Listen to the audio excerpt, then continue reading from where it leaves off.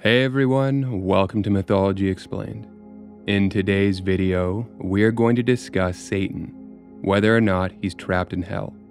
First, we're going to see how Satan, where he currently resides, is portrayed in fiction, looking at Dante's Inferno and then at Paradise Lost. Second, we are going to see what Scripture has to say about where Satan is. And third, we are going to delve into various interpretations of Scripture, here meaning the eschatological perspectives used to understand the Bible. These different perspectives yielding different answers, roaming the earth, locked away in the hearts of sinners, or imprisoned forever in hell. Alright, let's get into it.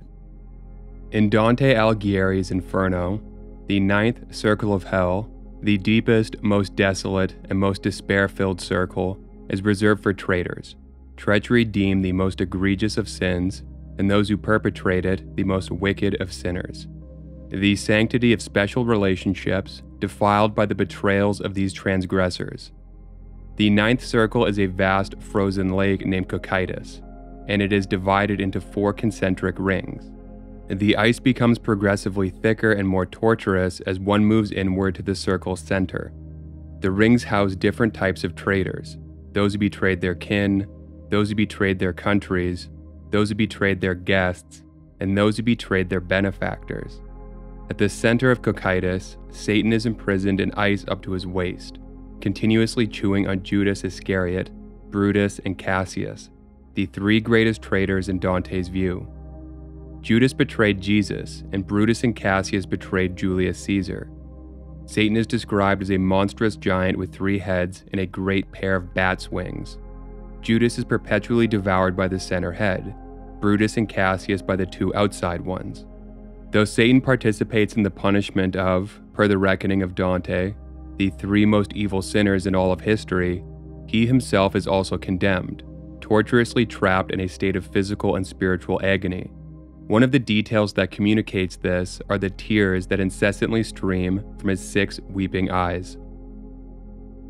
In John Milton's Paradise Lost, the narrative begins with Satan and the angels who followed him, the other inimical insurgents, already in hell, having been cast out of heaven following their failed rebellion against God.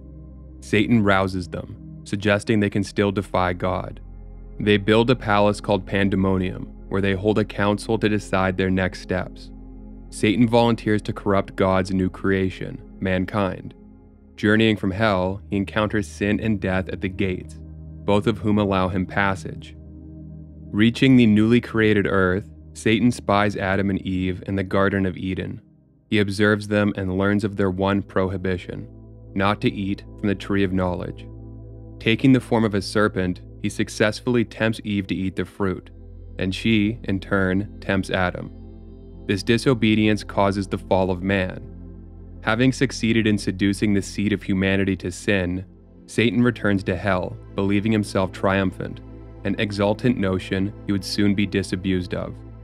Once again, he and the other demons congregated, this time gathered to be regaled by the corrupting conquest of their leader. However, unbeknownst to Satan and the demonic horde, God actually allowed sin and death to enter the world because they would both be later vanquished by the sacrifice of the Son, by the life, death, and resurrection of Jesus Christ. After expounding and extolling the tale of his triumphs, Satan wasn't met with applause and adulation, but with the writhing of coils and the hissing of snakes, into which Satan and his baleful brethren were all transformed. This sudden transformation was not only a poetic punishment, but also an apt representation of their own deceitful nature. Far from the mighty, defiant beings they perceived themselves to be, they were now reduced to creatures slithering on their bellies, reminding them of their fall from grace. The kingdom of hell, once roaring with defiant pride, now echoed with the lamentations of fallen angels, reduced to a teeming tangle of serpents, all wriggle and squirm. They were forever cursed, not to be serpents for all time, for they would regain their previous forms, but to forever exist as forlorn outcasts, perpetually and irrevocably beyond the light and love of God. In the grand scheme of divine providence, their momentary victory in Eden was but a small blip, setting the stage for the ultimate redemption of mankind and the definitive defeat of evil. Now that we've seen how Satan's whereabouts are depicted in two of the most seminal and celebrated additions to the Western canon, Satan torturously trapped in Dante's Inferno, and Satan seemingly allowed to come and go from hell as he pleases, though forever sundered from God, in Paradise Lost, we are now going to go over what Scripture has to say about Satan, specifically about his modern-day state and location, and over what the various interpretations of said Scripture are, tumbling down the rabbit hole, so to speak, of eschatology.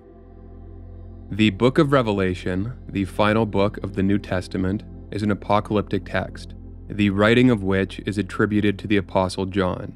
It presents a series of visions and prophecies, vividly depicting a cosmic conflict between good and evil, the legions of the light and the divisions of the dark, each headed, respectively, by God and Satan.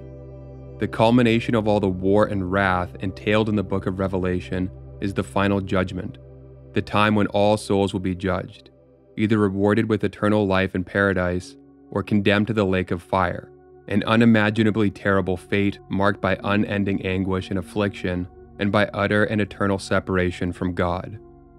Pertaining to Satan, the Book of Revelation sees him rebel against God and subsequently expelled from heaven, sees him banished to earth, where he unleashes his dark power upon the mortal world and covers the land in darkness, sees him defeated again, this second defeat resulting in a 1,000-year imprisonment in the bottomless pit, and sees him, upon his release, prey on the spiritual weaknesses of humanity, exploiting its susceptibility to sin, and marshal the malevolent forces of the world yet again, this time, though, suffering a swift and permanent defeat, Satan condemned to the lake of fire, which is to say condemned to hell.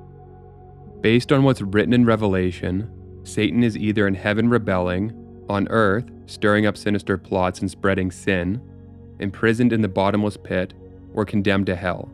Said succinctly, either in heaven, on earth, in the bottomless pit, or in hell.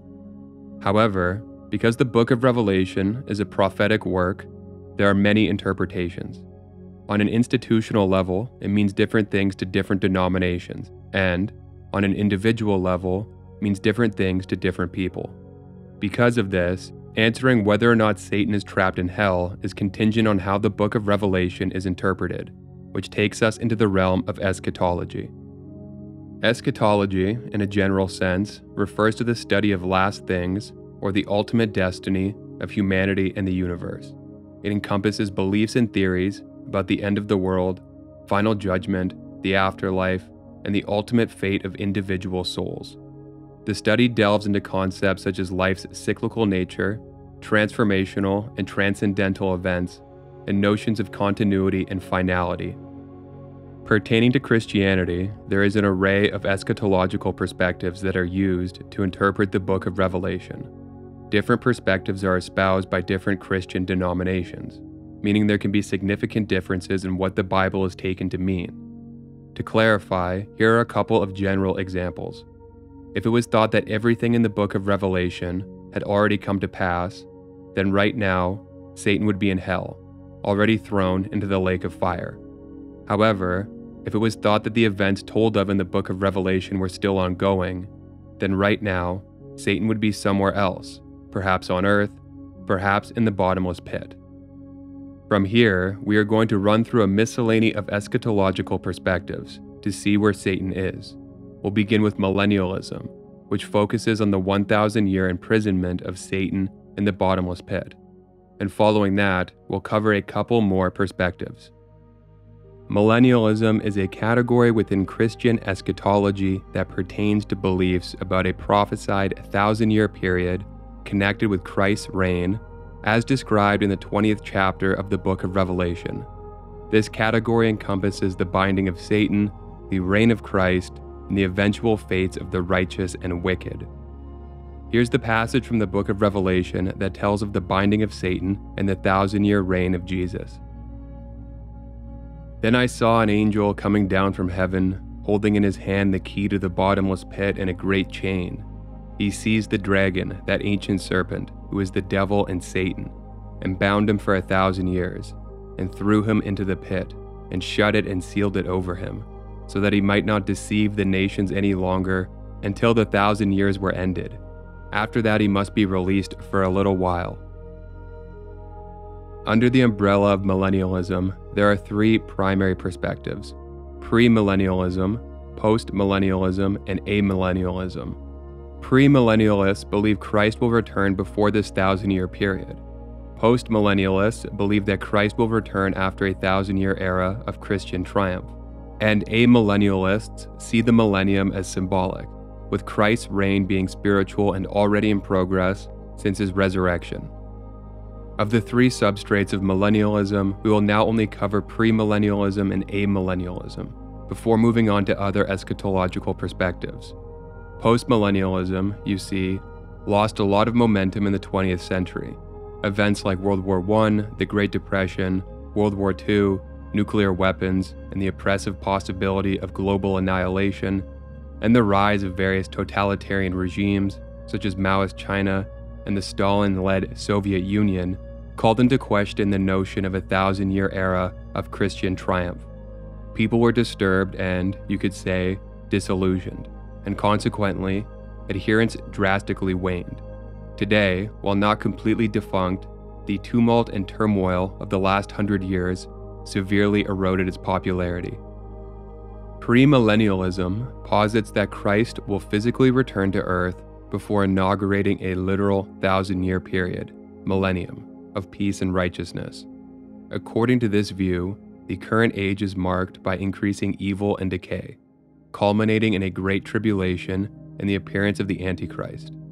After this tribulation, Christ will return, defeat the forces of evil, and bind Satan, establishing his millennial kingdom.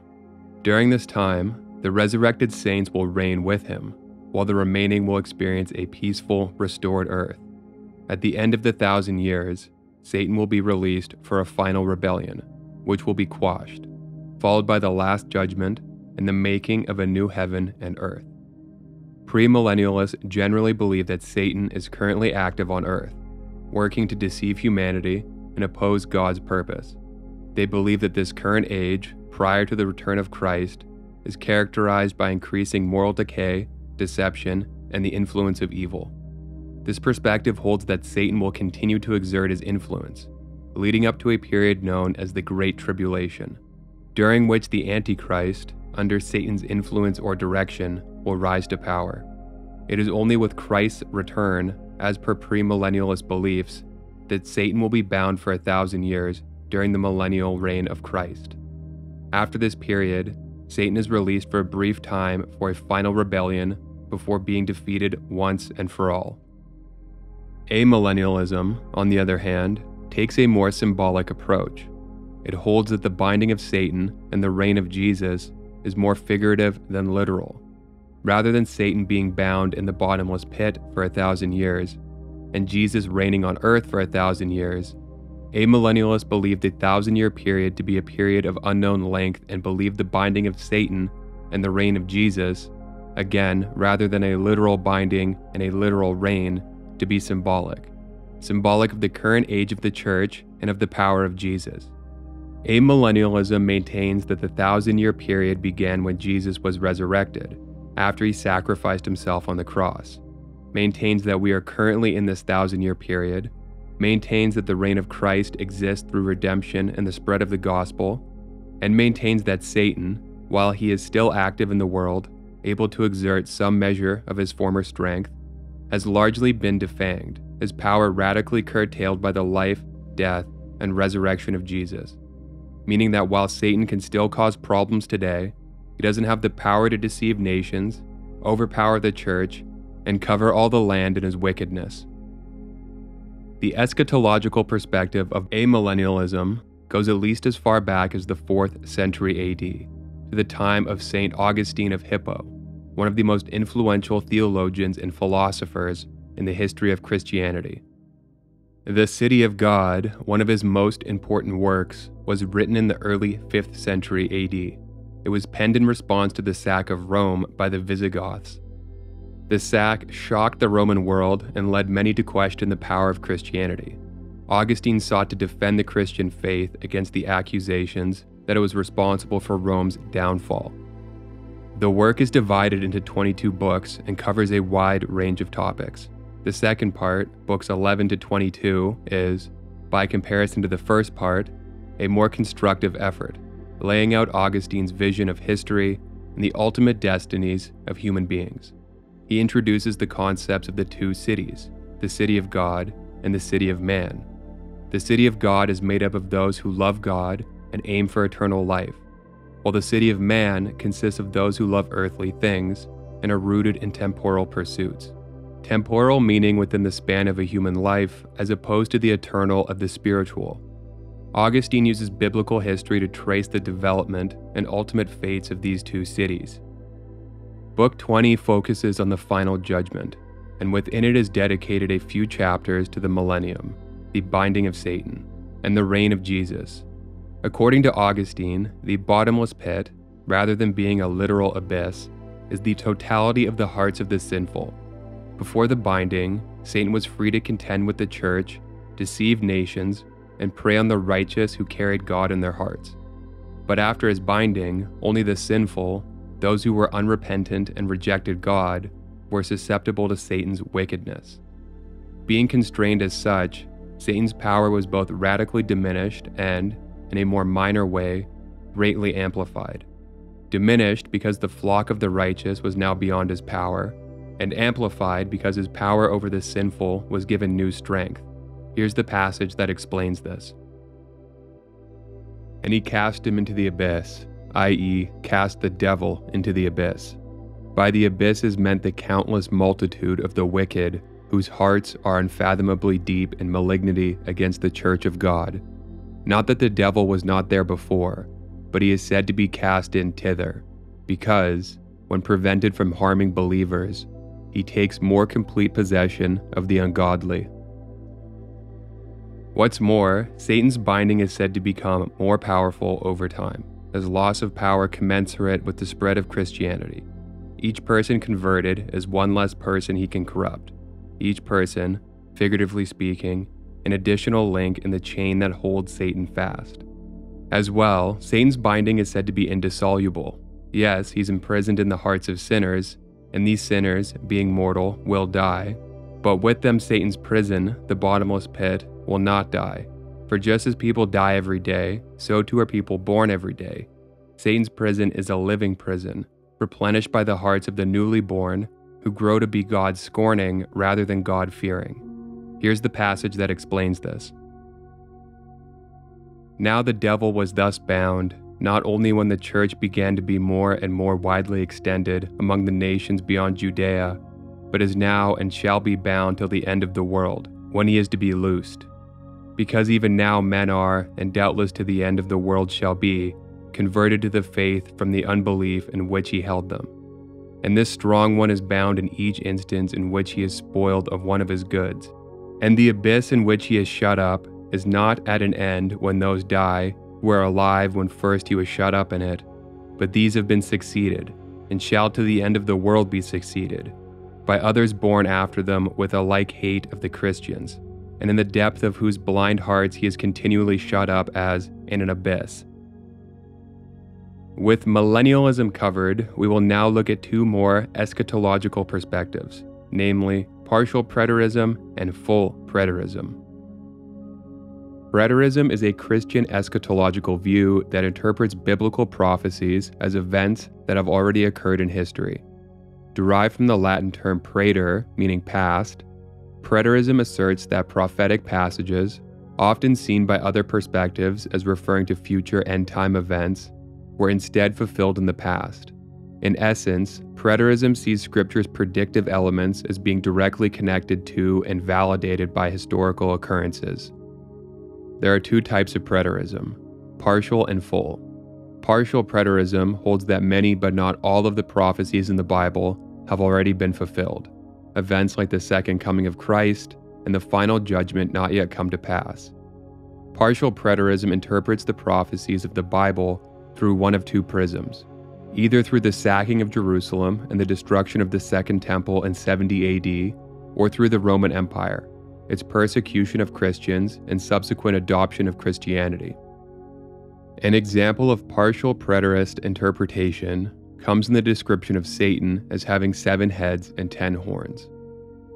The 7 heads of Satan, here conceived of as a red dragon, are usually interpreted as the 7 hills of Rome, which was a common identifier for the city in the ancient world.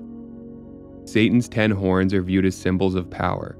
In the symbology of the Bible, horns frequently represent kingdoms or kings due to the horn's association with strength and might in the natural world, where animals use their horns for defense and dominance. The number 10, in biblical numerology, often symbolizes completeness or wholeness. In this context, the 10 horns could be interpreted as symbolizing the entirety of the Roman Empire's might, possibly referring to its complete geographical expanse or the full sequence of its emperors. Full preterism, sometimes pejoratively labeled as hyperpreterism by its detractors, maintains that the sacking of Jerusalem and the destruction of the Second Temple in 70 AD was the culmination of biblical prophecy, marking the fulfillment of every New Testament prophecy and the conclusion of everything said in Scripture. Contrasting with partial preterism, which holds that the second coming of Christ and the last judgment have yet to take place, full preterism holds that the second coming of Christ was, in a symbolic sense, manifest when the military might of Rome ravaged Jerusalem and razed the Second Temple in 70 AD. This is viewed as paralleling the end of the book of Revelation, which describes the end of the world and the emergence of a new earth and heaven. Here, Judaism is the old world, and the superseding era of Christianity is the new earth and heaven. In this view, Satan's period of deception, rebellion, and his subsequent defeat and punishment all took place in the past. Therefore, from the full preterist standpoint, Satan is currently in hell. And for this reason, full preterism is seen, by the reckoning of Christianity in general, as heterodox at best and often as heretical. And that's it for this video. If you enjoyed the content, please like and subscribe. Thanks for watching.